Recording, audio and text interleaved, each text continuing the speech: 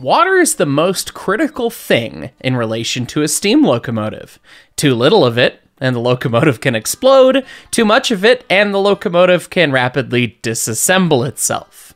But how much does a locomotive actually use? And does the size of the locomotive change that? What's up, guys? This is Heiss, and today we have another look at Railroad 101. This time we're going to be taking a look at 491 and 20, pulling the same 5-car train for Polar Express and seeing how their water consumption differs. Rio Grande Southern number 20 is a 460 10-wheeler built by the Schenectady Locomotive Works in 1899. She's rather small, weighing approximately 135,000 pounds, engine and tender. That's just over 65 tons for those playing at home. 20's tender holds approximately 3,000 gallons worth of water, though we don't actually know precisely how much it holds, and more on that later. And the boiler holds something like 1,000 to 1,500 gallons. Unfortunately, they didn't always write these numbers down back in the day. Alrighty folks, here we are on top of the tender tank of Rio Grande Southern number 20 in a very brisk evening of Polar Express. I don't know if the snow is coming up easily in the background for you. I'm being lit by our tower light and not much else, but we've just topped off the tender tank with water before we get set for the day. So it's about as full as it reasonably can be. And we've got a measuring stick, and we're gonna see just how much of the tender tank we actually use while we run tonight. We're gonna be running 3 trips of Polar, 3 miles apiece, so about 9 miles total, 5 cars, which is almost a tonnage train for 20. So a lot of train behind. You could probably barely see those marker lights back there.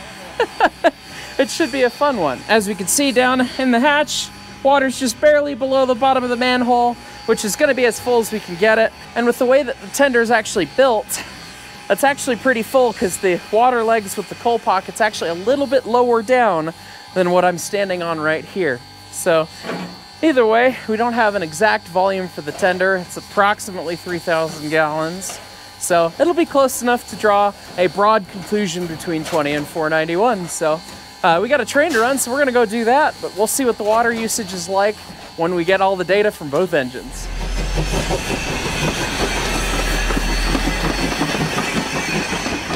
Okay, we have finished things up, engines put away for the day, so it's time to see just how much water it used. And if you want to see how you put the engine away for the day, I filmed that on this day too. I have no idea how far apart these videos are going to come out, so it was some time ago. There's a link up in the place for it. Let's take a look-see here. Okay, it's looking like it's down at least half a tank. Let's be dangerous with the GoPro here. It's very zen inside the tender. But yeah, that looks vaguely less than half, perhaps a third. So we've brought implements of measuring here. A very, very precise one known as a stick. All right, so that right here where I'm grabbing is the top of the tender tank. So we can see just how much water it actually used. So I'm gonna stick that somewhere where I won't lose my grab, right at the edge of the valve.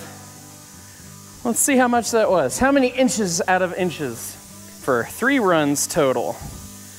All right, there is about 23 and a quarter, maybe 23 inches water left in the tank. And the whole tank is about 53 inches tall. So that means we used about 30 inches worth of water to go to the North Pole and back 3 times, which, I mean, this is the most efficient steam locomotive ever made by that metric. So just saying. We'll do some math, and future me that's editing this and stuff, we'll do some math and put up a table or something. But that's how much water we used.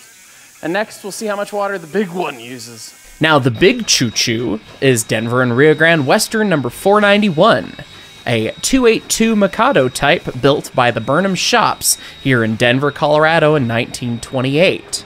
491's boiler was recycled from an older standard gauge locomotive, and she's technically considered a rebuild by the railroad.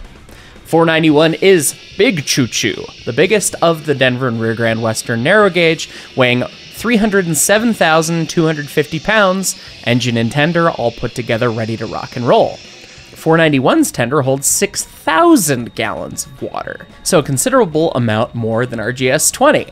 But 491's also a lot bigger and weighs a lot more, so how's its consumption going to differ? Time to flush the toilet. Is that not what it sounds like? Am I wrong? Well, I'm here, Polar Express 491 tonight. I'm filling up the water here, and we're gonna see how much it uses. Hi, Teddy!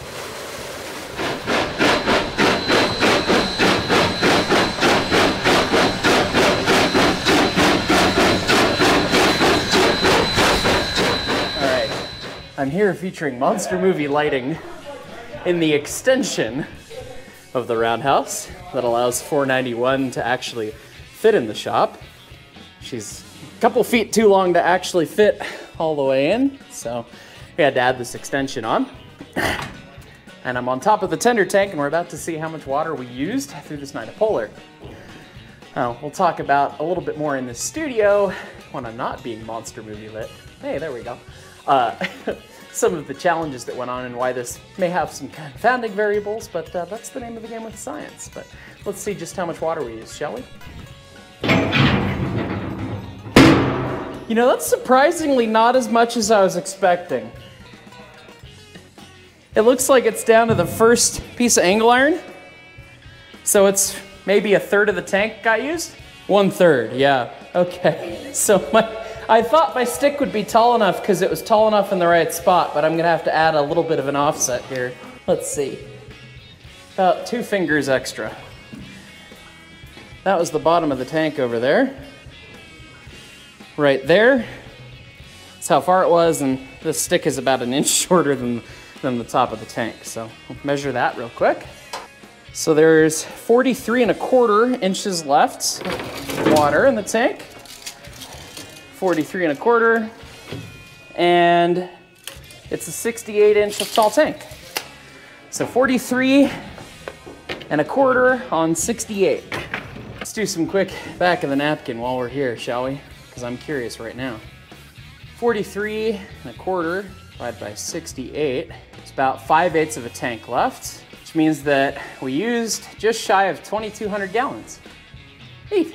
Okay, so I know we just did some back of the napkin math, but what were the actual results? Which engine used more water?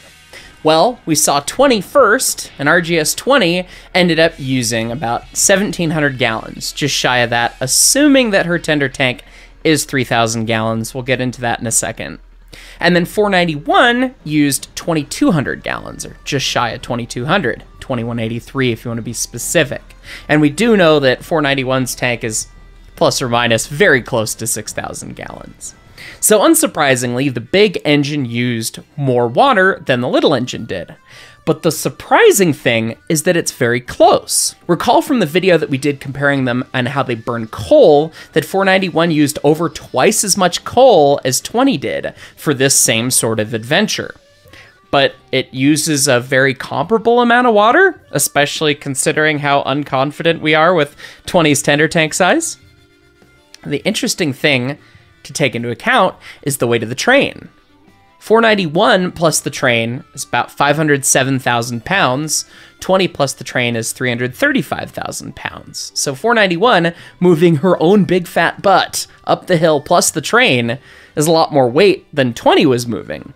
And so when you actually look at a true railroad efficiency metric, cheers to you, ES&D engine crew, for suggesting this, by the way. When you actually take a look at that metric of gallons per ton mile, 491 is more efficient. 491's gallons per ton mile rating was 1.04, meaning that you could basically get 1.04 miles out of a gallon of water for each ton of freight. 20's was only 0.895. So you're talking about a couple percentage points less for the amount of weight it had to move. And now, let me stop you right there. I know many of you who watch this channel very passionate and you know a ton of stuff about steam railroading and steam locomotive technology. And many of you have probably already typed, if not posted, comments about, oh, 491's a superheated engine, and superheat is a huge important piece of technology that actually allows for much better efficiency of the locomotive than just saturated steam. 491's probably going to be more efficient anyways because of that. You're wrong. 491 does not superheat at the Colorado Railroad Museum. For superheat to actually work, you have to have the fire very hot, very, very, very hot for a long enough time to actually get proper heat transfer between the exhaust gases in the flues and then the actual steam passageways. So you have to have a long hill that's long enough for the engine to start superheating. Our hill's not long enough. We have temp gunned her branch pipes. They never get above the temperature of saturated steam. We have experienced the thing of you shut the throttle off with the units charged and she just dumps out like 20 does. If it was truly superheated, that volume of steam would take a lot longer to actually go through and exhaust out the engine. So she doesn't superheat at the museum. So then why is the big engine that weighs a bunch more efficient on water? It was nowhere near as efficient on coal. Why is it better with water? And the answer is cutoff. 491 has so much extra power because her pistons are so much bigger. She has a 20 by 24 inch bore and stroke. So a lot bigger than 20s, which are 16 by 20. And their MAWP, maximum allowable working pressure, is pretty comparable. 175 on 491 and 180 on 20 these days. That means for the same amount of pressure, you get more force out of 491. That's why it's a more powerful engine and all that stuff. But because of that, 491 can run with the Johnson bar closer to center. You basically run 491 the whole time with the bar hooked up as high as it goes. Very, very small cutoff. You're getting more expansion out of the steam. You're getting that economy by closing the ports earlier and letting the steam expand and reduce its pressure before it exhausts. Whereas 20, having smaller pistons and less force, you have to have that force for longer. You end up clicking the bar down a couple clicks for more power, and you can't run it as efficient as it goes. You can't run it all the way up all the time. You have to give it more power. And so by increasing the cutoff, you're using a bigger volume of water than you would on 491, which just stays hooked up the whole time. There you go. The proof's in the pudding. That is why the Johnson bar and hooking things up makes things more efficient. 491's hooked up all the way, used not that much more water than 20. 20 had to notch down. There you go. I bet you if you could run her hooked up all the way, she would have used way less water. But that's not the case. And now I mentioned a couple times about 20's tender. Thankfully, railroad manufacturers liked to drink a lot and didn't like to write a lot of stuff down, particularly in the 1800s. And so there's folio sheets out there, and none of them agree on how much water the tender tank holds. And then the railroad modified it and extended it a foot. And some of the new folios mentioning extensions to tanks of her sisters say up to 3,200 gallons. Some guesses say 2,800. 3,000's kind of in the middle. We don't actually know, and calculating it is more complicated than you'd think because the baffling and the bracing and none of the sheets are flat perfect, and it's just a whole thing. So it's about 3,000. That might be a little bit conservative if you believe the folios on 22 and 25 that got extensions later as well. Maybe it was a little bit more than that, in which case the comparison's even closer.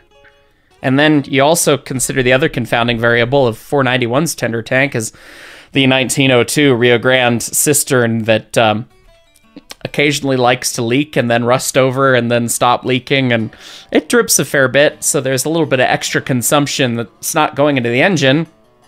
When you consider that, you realize that maybe the comparison is even closer than we saw. 491 is erroring on the big side and 20 is erroring on the small side based on those facts. So I thought this was super cool. This was a great suggestion after we did the coal comparison video. Thank you guys for providing great comments. That really helps drive fun new investigations on the channel. And honest to God, you saw it when I opened the tender hatch. I was not expecting 491 to use that little water. I was expecting it to be more like the coal, because I already knew that she didn't superheat. I knew that fact. But I guess that economy of the Johnson bar really, really does add up, and that makes a whole lot of sense. The last piece of data I will leave you before we get out of here is that based on that consumption rate, 491 could run 24.7 miles at the museum with that train, and 20 could run 16 before the tenders were dry, and that was that. So there's a reason that the railroads placed water tanks about every 10 miles back in the day, particularly with these smaller locomotives and on the narrow gauge. Oh, and next time, by the way, speaking of the coal test, we did it more scientifically this year. That'll be coming out sometime soonish. Asterisk. Anyways, guys, I hope you liked this one. We will catch you all next time.